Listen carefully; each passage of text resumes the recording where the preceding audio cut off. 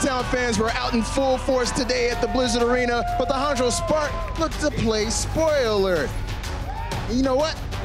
I gotta say, the boys in purple versus the boys in pink, it was a good match. Stage playoff implications are just half of the story here. Both of these teams are figuring out things rotation-wise. The Gladiators integrating Decay into their lineup, and for the Spark, keeping Gouchway on that main tank role. Yeah, those fans are gone now after they saw this match. They're like, oh, man, this one was tough. I mean, they went across the street to the bar. They were like, man, we want Surefour back. No, but like I think Decay was sick.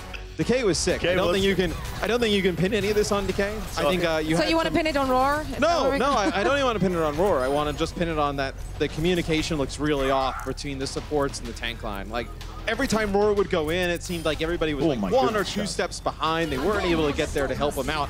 It's something that's going to come in weeks, but really hurts their stage run. Sure.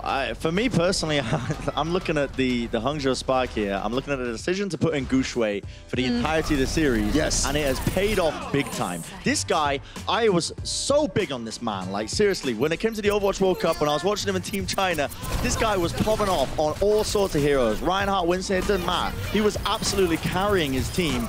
And it's good to see that now that Hangzhou kind of recognizing the kind of talent they've got in their hands. They've just been having him on the bench for the longest time. I can understand why. Partly, yeah, I was about to say, like, there was good reason to kind of communication. keep him out of it. He doesn't speak the language. Yeah, sure, you that's know. one reason. But the fact that they've just left this talent just kind of sitting there unused for the longest time, and now they finally got around to using it. I mean, what better example do you need than this match here to see that they made the right decision? I mean, I think after a while it was just, I think you hit it right on the head for it. It's like, you can't just keep that talent on the bench.